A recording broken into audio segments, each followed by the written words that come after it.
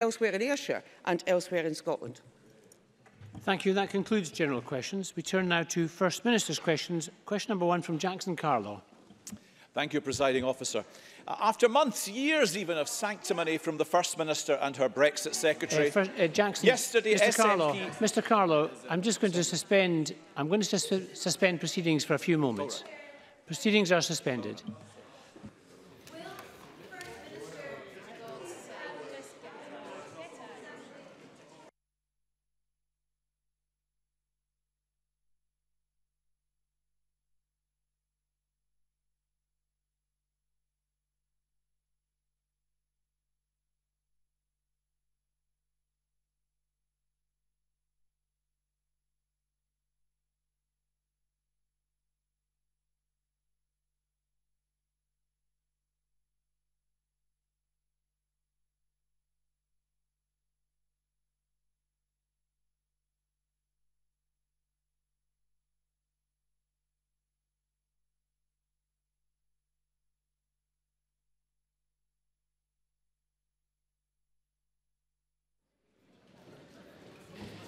Thank you very much, colleagues. We'll resume business and we'll start again with question number 1 from Jackson Carlaw. And if we're not to be a fortress, Presiding Officer, we have to be prepared to accept that demonstrations are a democratic right and we have to be prepared for that. But I've given it away. After months, years even, of sanctimony from the First Minister and her Brexit Secretary, yesterday SNP MPs refused to back the very policy option they have been demanding. Isn't it the case that what Scotland saw yet again yesterday is that when push comes to shove for the SNP, it's not about finding a solution to Brexit, it's about pursuing their independence obsession? First Minister. Sorry, Presiding Officer, it's hard not to laugh. The Tory Secretary of State for Scotland abstained on every single option in the House of Commons last night. But as Jackson Carlaw rightly says, and indeed belatedly recognises, for 2 long years, when stopping Brexit didn't seem possible, the SNP argued for single market customs union membership compromise. That was ignored by the Tories and indeed by everybody else. Now, that option, which I think is the minimum you would need to protect Scotland's interests, wasn't actually on the ballot paper last night. That said, over the next few days, we will continue to work across Parliament for a compromise of that nature, if that proves to be the only alternative to a hard Brexit. But let me also say this, Presiding Officer, this whole process, thanks to the Tories, is now such a mess that stopping Brexit altogether must be our top priority. And moreover, that is now possible. Actually, the highest number of votes cast in the House of Commons last night was for the People's Vote option. So, you know, the principles that's guided everything we've done in this is the protection of Scotland's interests. I wonder if Jackson Carlaw can tell us what principles have guided the Scottish Tories, because it seems to me the only principle they've been abiding by is doing whatever their London bosses have told them to do. Succinctly, please. There was no principle in the way the SNP voted last night. And what I saw in contrast was a Prime Minister prepared to set aside her own premiership to secure a deal. A deal which, contrary to everything the SNP says, will be good for Scotland and will be good for the UK. And by contrast, here's the First Minister's record. She angrily demands that the Prime Minister go. She angrily commands when the Prime Minister does go. She angrily then declares that the Prime Minister's decision to go, you guessed it, makes the case for independence. Faux outrage, grievance, her own one single-minded obsession. Aren't Scots right to detect just a little bit of a pattern here, First Minister? More succinctly, please, First Minister. Well, again, you know, you have to laugh that Jackson Carlaw has come in here today and raising the position of the Prime Minister. You know, it is traditional in politics. It's traditional for leaders to say to colleagues, you know, if you don't back me on an issue of such importance, I might have to resign. Not in the Tories, though. Theresa May's position is, if you don't back me, I'll stay. You know, Theresa May must be the only leader in living memory who has tried to fall on her own sword and has managed to miss. It is utterly ridiculous. Now, the SNP, in contrast to the Tories, will continue to stand up for Scotland's interests. That's what we have done since day one after the Brexit referendum. And the way to stand up, not just for Scotland's interests, but the way to stand up for the interests of the entire UK right now is to recognise that this Brexit process is a complete and utter mess and put this issue back to the people. So belatedly, can Jackson Carlaw find it within himself to actually stand up for Scotland instead of being the last man standing up for Theresa May? Jackson Carlaw. Presiding officer, Nicola Sturgeon doesn't stand up for the Scottish interest, she stands up for the nationalist interest.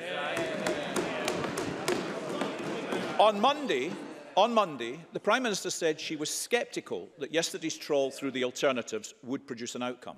She was right. For the avoidance of doubt, no deal was rejected. A second referendum was rejected again. Revoking Article 50 was rejected. Yesterday, when it came to the crunch, the First Minister whipped her MPs against supporting her own policy of a customs union and single market membership, and that was defeated, too. Doesn't the result of these votes demonstrate that Alex Neil and Jim Sillars are right? The best way forward to secure an orderly withdrawal is to support the Prime Minister's deal. First Minister, more succinctly, please. Well, as I say, the compromise position that the SNP put forward when it looked as if Remain wasn't an option, which is not the case now, incidentally, wasn't on the ballot paper last night. It has never been our position to accept just a customs union.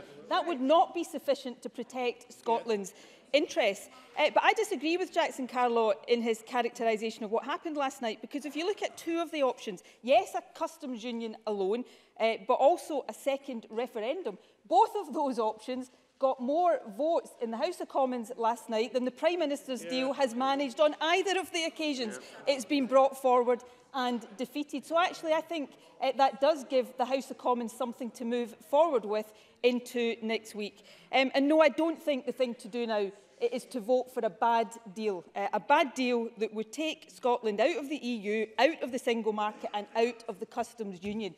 The right thing to do now is to put this issue back to the people. And I'll say again, if Jackson Carlaw was interested in actually standing up for Scotland, or indeed the interests of the UK, that's the option he would be arguing for too. Jackson Carlaw. The argument for many against the Prime Minister's deal is that there was support for an alternative.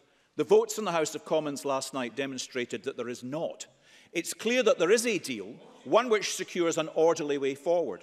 One supported by Jean-Claude Juncker, supported by Donald Tusk, supported by 27 of our other EU partners, backed by the business community here in Scotland, by the whisky industry, by our fishermen. That's the Prime Minister's deal.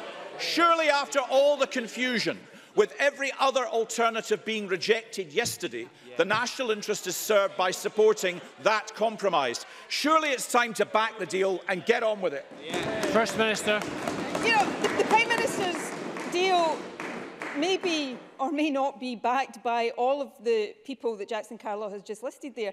The problem is the Prime Minister's deal is not backed by his own party. And that's why she cannot get it through. Even if every single SNP MP was to have backed the Prime Minister's deal, it would still have gone down to massive defeat. It is time that the Prime Minister and her sole remaining defender, Jackson Carlaw, or sole remaining defenders, the Scottish Tories, accepted that that deal is dead, and it is now time to move on to another option. The option that got most votes last night in the House of Commons was the people's vote. That's the right thing to do, and again what we see today is Jackson Carlaw failing to stand up for Scotland's interests and simply standing up for Theresa May and his London bosses.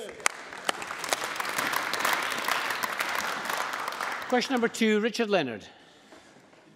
Presiding officer, the Prime Minister's answer to Commons gridlock and Brexit meltdown is to offer to resign again.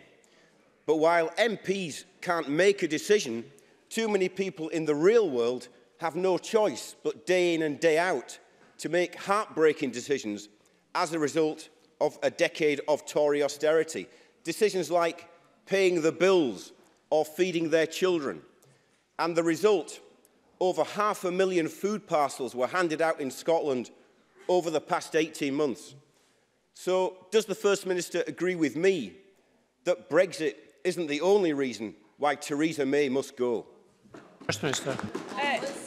Yes, I do. And I look back a few years to 2014 and I reflect on the fact that if Labour hadn't teamed up with the Tories to stop Scotland becoming independent, we wouldn't have had a Tory Prime Minister for these last few years.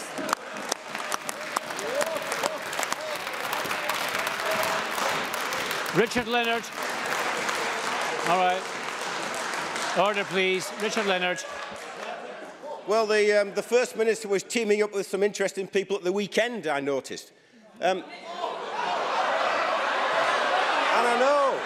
I know.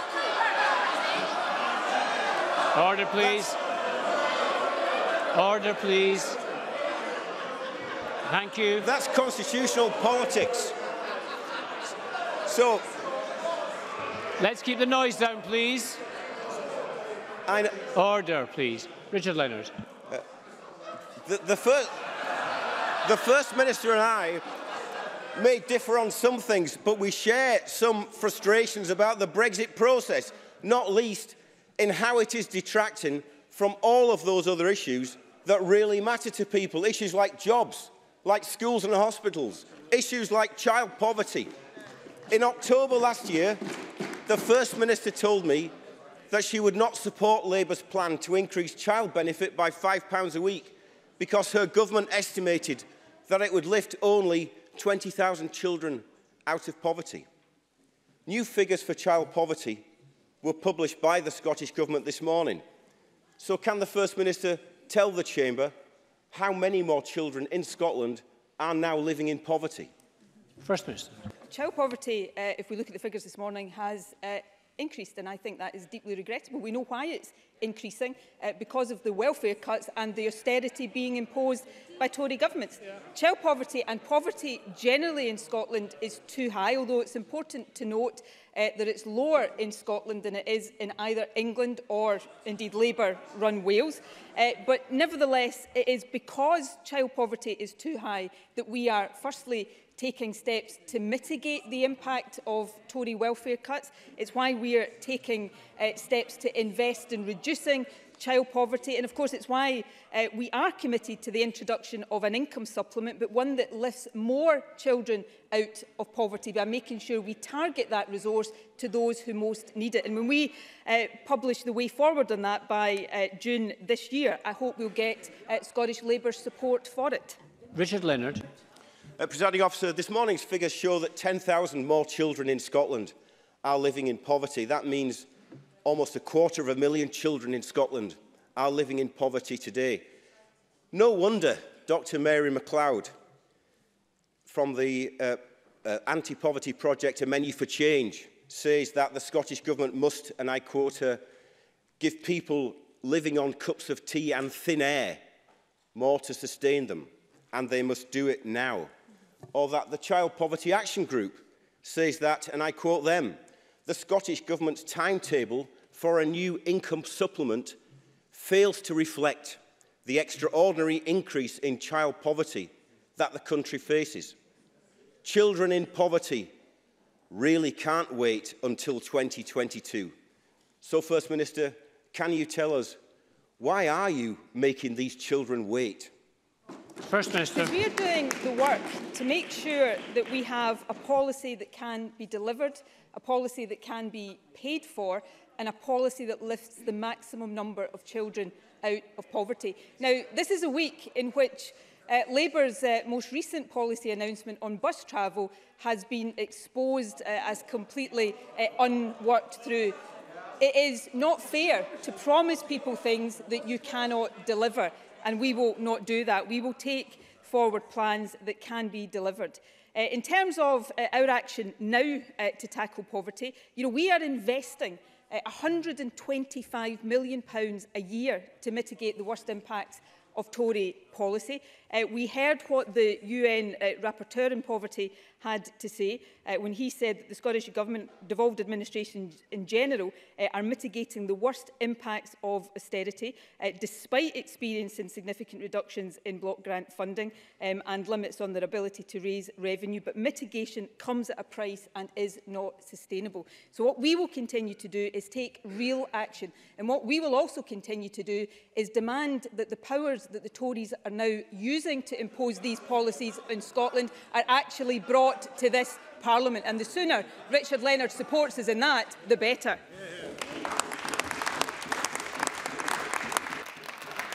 And we have some constituency supplementaries. The first from Gordon Lyndhurst. Thank you, Presiding Officer. The First Minister will be aware of recent national statistics data showing Edinburgh has the worst pupil-teacher ratio in Scotland, and this has steadily worsened since the SNP came to power. Now, the First Minister asked to be judged on her record on education. So what assurances can she give that more will be done to reverse this trend and meet the individual needs of pupils in Edinburgh who are being let down by her government? First Minister.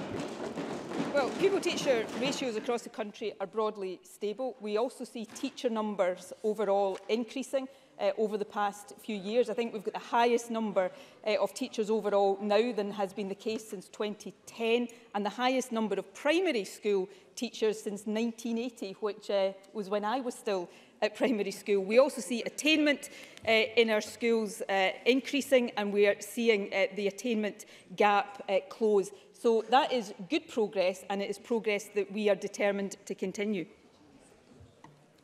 Emma Harper.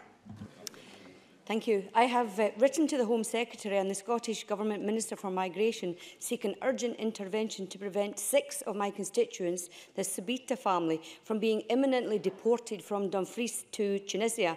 The family, 4 of whom are under 16, are being deported simply on the basis that they cannot afford to pay the almost £7,000 fee for the Home Office to process their application.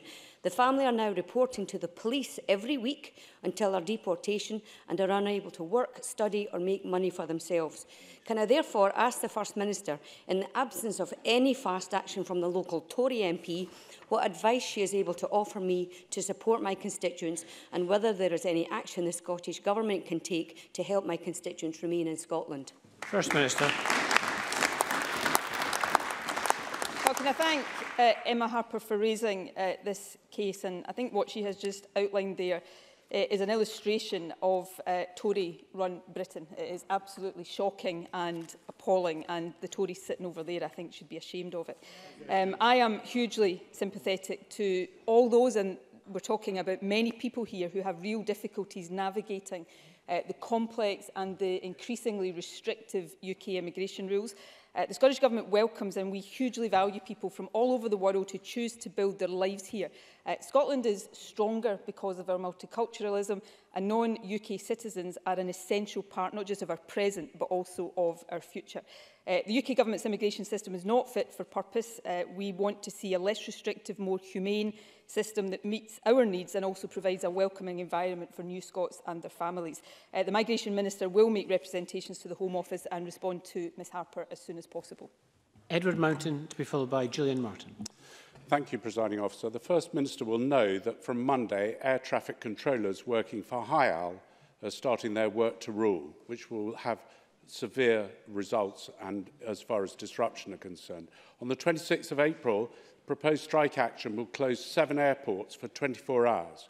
Given the importance of air travel to businesses, families in the Highlands and Islands, can she confirm what contingency plans the Scottish Government have in place to help? First Minister. Well, I'm extremely disappointed about the planned strike action. Highlands and Islands airports, of course, are covered by our public sector pay policy. HIAL has implemented a pay rise for all staff, which is an improvement on previous years and has also significantly increased its contribution to the pension scheme in order to maintain this benefit for employees. This issue is now, I understand, going to ACAS, and I hope very much that we will see an early resolution of it so that the travelling public do not suffer any unnecessary disruption. Gillian Martin, to be followed by Mark MacDonald. Thank you, Presiding Officer. This week, the Instant Neighbour charity published some startling figures on a stark increase in people in Aberdeen and Aberdeenshire receiving emergency food parcels from food banks, with 12 independent food banks distributing over 27,000 parcels in the last 18 months. Would the First Minister give her assessment on why we're seeing such an increase and what can be done to stop the rise in food bank use in an area where everyone should be thriving? First Minister. Well, the latest data showing the number of food banks and number of emergency food parcels does show these numbers as being far too high. The Scottish Government promotes an approach to tackling food insecurity that has dignity at its heart. We support Fair Share, for example, to help build better community resilience. And as I've just said in response to Richard Leonard, we are doing everything we can to mitigate the impact of the welfare cuts and the austerity being imposed in Scotland that are the driving factors behind this increase in food bank use. So in answer to Gillian Martin's question, that is the reason we will, in the Scottish Government, continue to do everything we can to mitigate it, but the sooner we can tackle these issues at source, the better, by taking these decisions here in our own Parliament. And Mark MacDonald.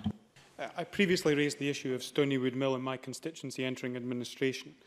Since then, a phenomenal collective effort involving workforce, management, unions and local and national agencies has sought to present a clear message that the mill has a positive future. It's reported today that a preferred bidder has been identified, and while there is still some distance to travel, does the First Minister agree that this is a strong testament to that united approach, which will hopefully secure a bright future for the business and its 482-strong workforce? First Minister. Yes, I do agree with that. We've had some positive news this week, as Mark MacDonald has just outlined, although I think he's absolutely right to also be cautious. There is a long way to go. But I do think the positive news that we've had about the preferred bidder is firstly testament to the skills and the dedication of the workforce, but also testament to that joint collective effort, which will very much continue now to make sure that Stonywood Mill does have a very positive future. And question number 3, Alison Johnson. Thank you. It's clear that the First Minister shares my grave concern that the Scottish Government and Resolution Foundation analysis confirms that the number of children living in poverty in Scotland is steadily rising. And it's clear that she shares my anger and frustration too that this worrying rise, in the words of the senior economic analyst at the Resolution Foundation, is almost entirely driven by UK-wide decisions. So while we continue to call for an end to the mean-spirited, punitive welfare policies of the UK Government, it's clear that the Scottish Government must do all that it can to raise the living standards of our poorest families. But is the First Minister really saying that low-income families in Scotland will have to wait until 2022 before the Scottish Government introduces a desperately needed income supplement? First Minister. Firstly, I agree with Alison Johnson's sentiments. As we have said, we will set out an update on this work by June this year, and that will be available for Parliament as a whole to scrutinise and to debate. That will be published alongside our analysis of policy and delivery options. And these are important aspects. Delivery option, as well as how we pay for this policy, is a vital part of making sure that it can be delivered properly. And also, in terms of what drives some of our work behind this, there's 2 principles in particular. Firstly, reaching the greatest number of children in poverty and topping up income sufficiently to lift those households out of poverty. In terms of the Give Me 5 campaign, which I've got a lot of sympathy for the organisations behind that, what we do see is that £7 out of every £10 of that would be spent on families not living in poverty. If we're going to do this, which we are committed to doing, we must make sure that the money gets to those most in need. Alison Johnson. Thank you. I thank the First Minister for her response. Living up to the targets that this Parliament unanimously supported in the Child Poverty Act must be a priority.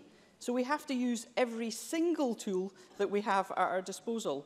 The Resolution Foundation's report on child poverty says, and I'm quoting, "It's possible that replacing the current regressive system of council tax, as cross-party talks are set to discuss, could help reduce child poverty if done right." Will the First Minister commit to ensuring our local and national tax systems are significantly more progressive, allowing us to raise the money we need to fight child poverty in Scotland? First Minister. Well, of course, we're already raising extra revenue through a more progressive system of income tax, which I think is something the Greens welcome, even if it's not something every party across this chamber welcomes. As Alison Johnson has already referred to, we have committed to cross-party talks on reform of the council tax, and I hope all parties will agree to take part in that, and certainly putting the progressive principle at the heart of that should be a priority and an objective for all of us. We have some further supplementaries. The first from Maurice Corrie. The First Minister joined me in welcoming the excellent announcement from the Prime Minister yesterday that our armed forces men and women serving in Scotland on a tour of duty will now receive financial recompense from the UK Government in the tax year 2019-20 as a result of the increase in tax rates imposed by this SNP Government last year. First Minister.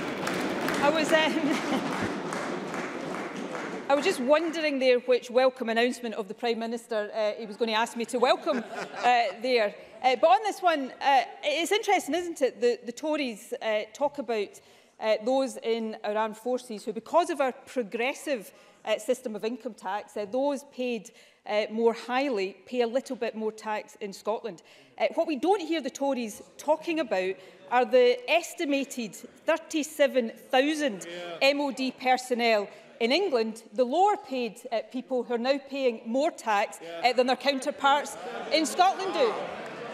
Now, interestingly, I haven't heard any suggestion that the Tories are going to compensate them for the fact they're paying more tax in England than they would be if they were based here in Scotland. Nor do I hear the Tories saying that they're going to compensate MOD personnel in England for the free prescriptions that their counterparts in Scotland get, or their access to free education if they're ordinarily resident in Scotland that people in England don't get. So MOD personnel, just as every public sector worker in Scotland, gets a far better deal than their counterparts in England, and that's something the Tories should be reflecting long and hard on.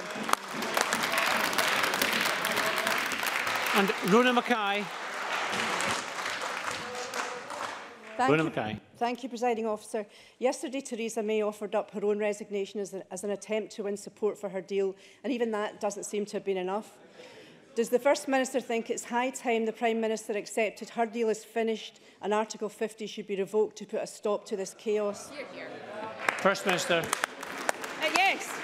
It seems to me that, apart from Theresa May, the only people who don't see that her deal is completely dead are the Scottish Conservatives. It's time to move on to better options. I've made my view clear on a people's vote. But interestingly, the House of Commons last night had the option to emphatically rule out no deal by saying that in that scenario they would choose to revoke Article 50 instead. Joanna Cherry from the SNP put that amendment down last night. And interestingly, I think perhaps, I'd need to double check this, I think perhaps with one exception, all of the Scottish Tories voted in a way that would suggest that they would prefer no-deal Brexit to actually revoking Article 50. I think that is inexplicable when we see the damage that no deal would do to Scotland, and yet another example of the Tories being way out of sync with Scotland's national interests. And Murdo Fraser. Thank you, Presiding Officer. Last week, Perth College UHI announced the closure of its learning centres in Kinross, Crieff and Blairgowrie.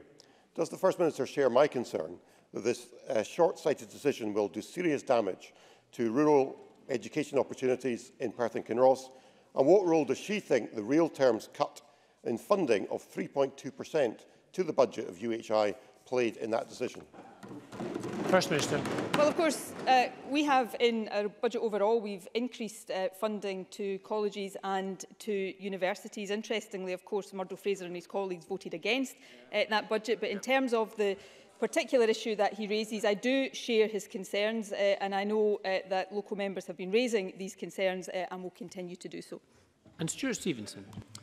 Has the First Minister noted that the vote of an individual Democratic Unionist is worth over £100 million, but the opinion of this Parliament is worth nothing, and similarly the Cardiff Parliament? How does the First Minister respond to that? First Minister. I don't think it will be lost on many people across Scotland that a handful of DUP MPs right now appear to have more say over Scotland's future than the democratically elected Parliament of Scotland does. And that is absolutely disgraceful. But I don't think it should be lost on the Scottish Tories. The DUP appear to be able to get all of this money out of the Prime Minister. There's more Scottish Tories than there are DUP MPs, so why are they not managing to get anything for Scotland? Because the Scottish Tories never managed to do anything for Scotland, ever. And question number 4, Emma Harper. To ask the First Minister what progress has been made with the implementation of Frank's Law. First Minister. Well, I'm absolutely delighted to confirm that the extension of free personal care to those under 65 assessed as requiring it will begin on Monday, with £30 million of new investment being delivered in our budget for 2019-20. We've been working with COSLA, local authorities and stakeholders to ensure that this will be successfully implemented. Emma Harper. Can I thank the First Minister for that answer, and can I welcome the expansion and step change in the provision in personal care with the benefit not only to those in the south of Scotland who require care but people across all of Scotland. When free personal care was first introduced in the UK, the UK government clawed back monies that were being spent on attendance allowance. With the extension of free personal care, has the UK government given any commitment not to consequentially cut the disability benefits for people who do receive free personal care? First Minister. No, there's been no such commitment from the UK Government, unfortunately. When we were bringing forward the necessary steps to put the extension in place, we did call on the UK Government not to cut these disability benefits, but unfortunately they rejected those calls. Our actions in extension will ensure that no one is left out of pocket by the UK Government withdrawing the care elements of DLA or PIP. But the Tories, I think, really do need to explain why, having rightly backed calls to extend free personal care, that they not only voted against it in our budget in this Parliament, but they're also going to cut DLA or PIP payments from Westminster, because, again, that's something else that seems to me utterly inexplicable. And Miles Briggs. Thank you, President Officer. 2 years ago, I was honoured to bring forward Frank's Law Bill to Parliament alongside Amanda Capel.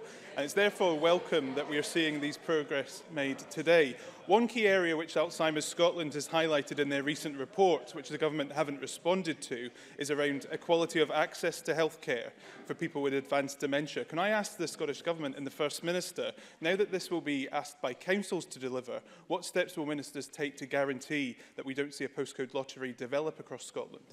First Minister. Well, we will continue to work with councils, and of course we will continue to liaise with organisations like Alzheimer's Scotland to make sure that people who are assessed as needing personal care get that, and I hope all members will play their part in that. Can I just take the opportunity, though, to commend all those who have campaigned for this policy, in particular Amanda Copel, who I think is due a great amount of credit and gratitude from all of us for all of her efforts.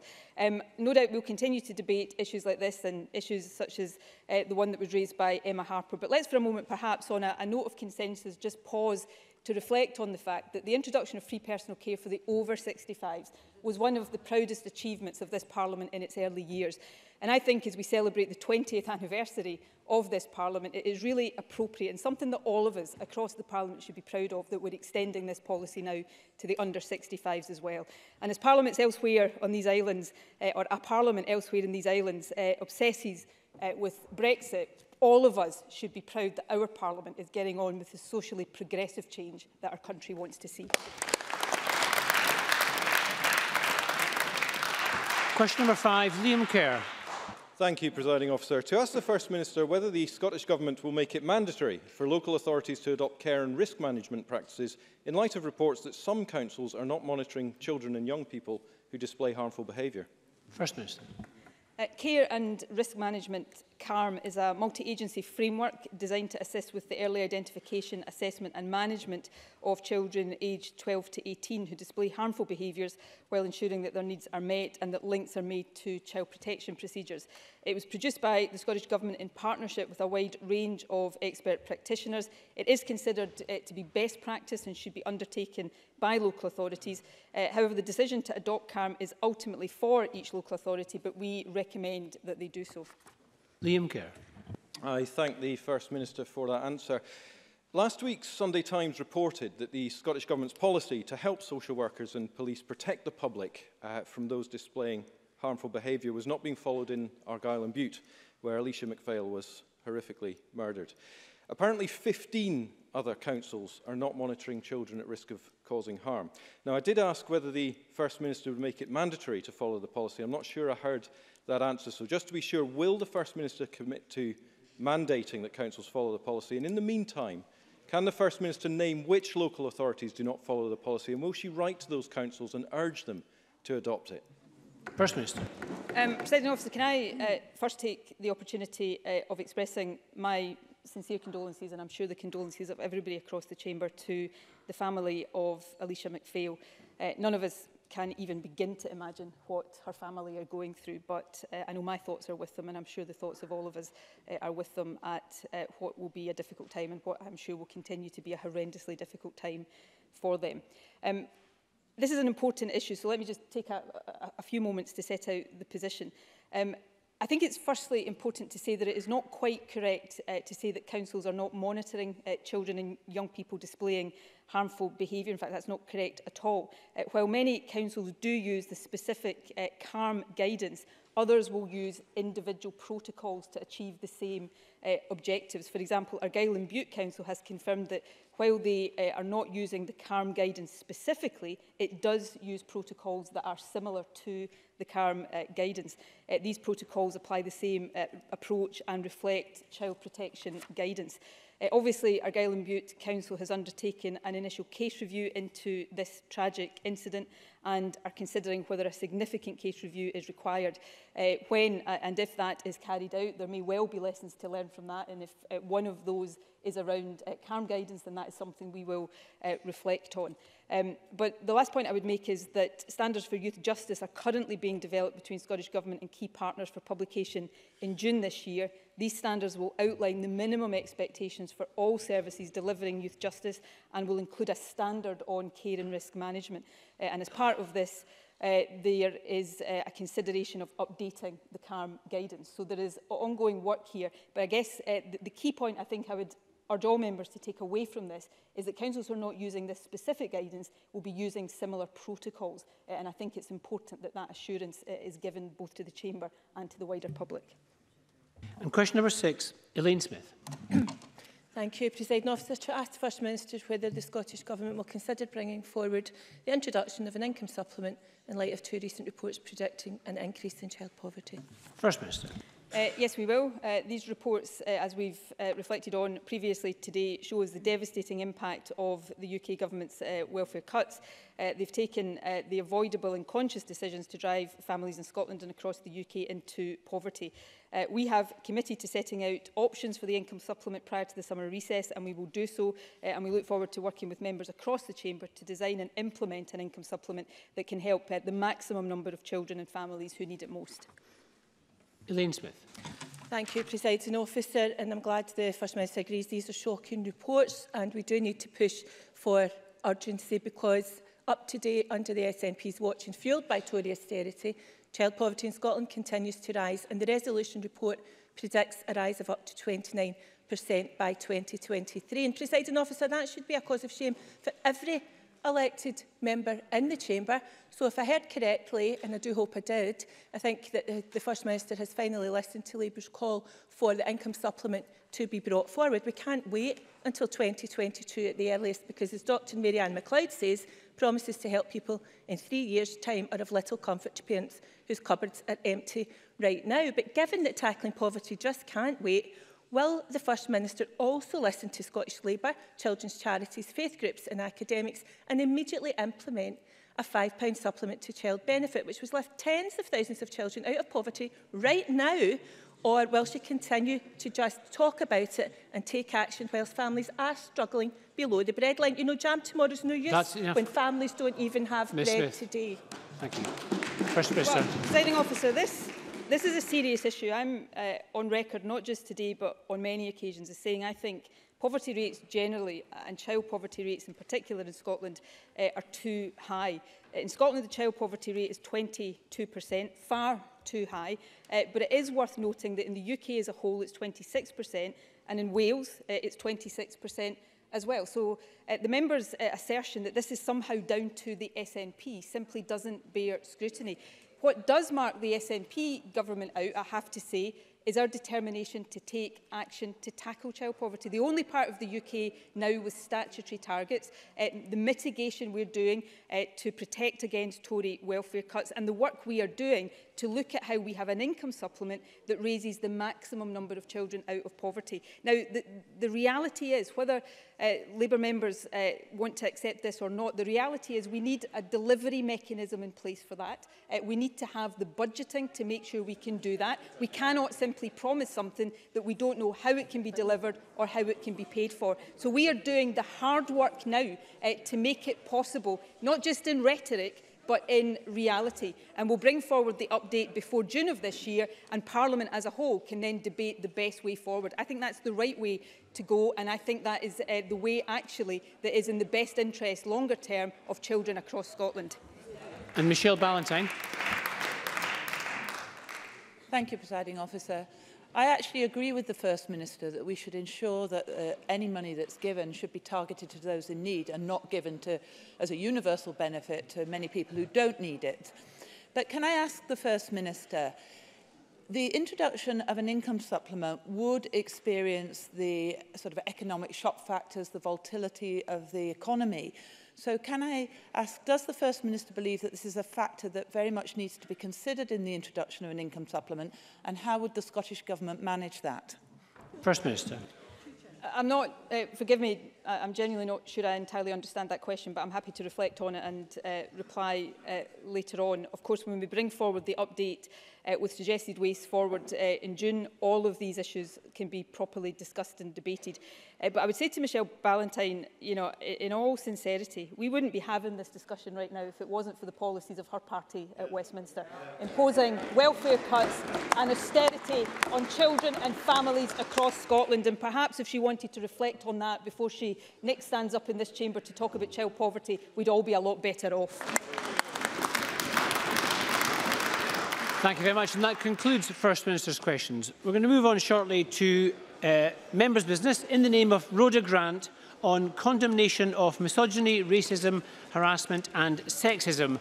But we'll just have a short suspension while members, ministers and members of the gallery wish to change seats. A short suspension.